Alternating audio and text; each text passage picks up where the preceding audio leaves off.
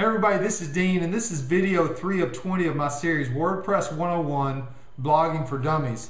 Today we're going to be talking about, we've established that we wanted to start a blog and wanted to start our own website, and we can build our website, for free, basically. I've got all the tools in this series to help you design your own website for free. There's training on my website, deanetheridge.com.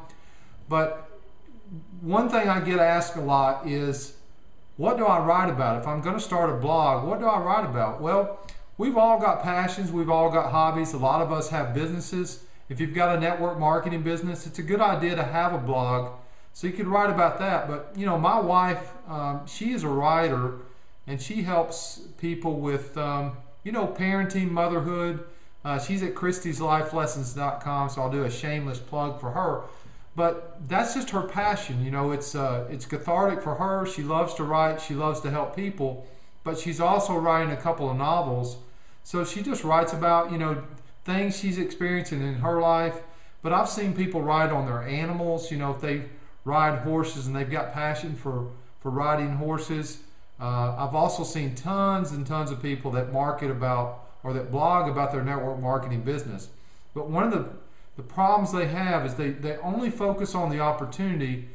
I think with a blog, you want to be thinking how much value, and that's one of the problems I had when I first started. I thought everybody wanted to buy my stuff. Just that's all I'm going to talk about is selling stuff, and people will just run and they'll go out and buy it. Well, they're not going to do it.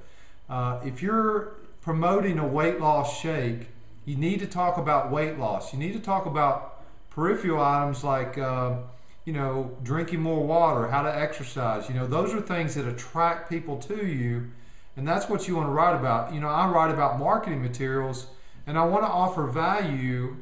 I have marketing materials that I sell, so I want to add value to my readers that come on that doesn't talk about my opportunity. If they want my tools, that's great, but it's there to provide value.